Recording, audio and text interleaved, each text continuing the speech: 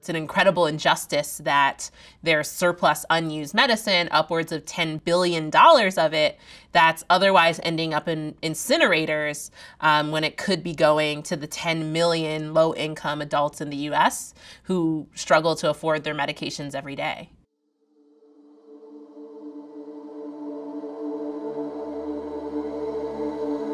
My name is Kiah Williams, and I'm the co-founder of SIRUM. What we've really figured out is there's about 10 million low-income adults who have, a condition like heart disease or diabetes, who just have an ongoing need for medications that they're not always able to access because of cost.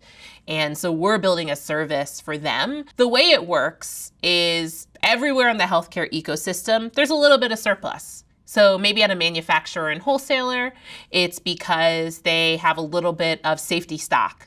And when that medication is getting close to expiring, they would usually just, throw it out.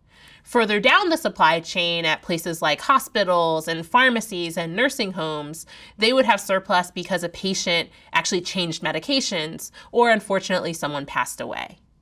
So in all of these instances, what generally happens is these healthcare organizations actually collect that medicine and they send it to a medical waste incinerator to be burnt.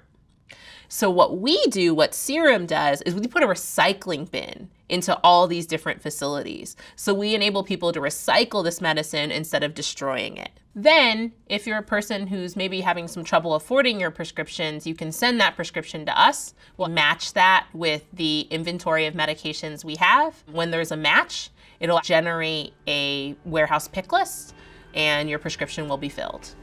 We think by utilizing this audacious investment, what we're doing is putting a firm stake in the ground and saying that healthcare costs, prescription drug prices, they need to be transparent and they need to be affordable.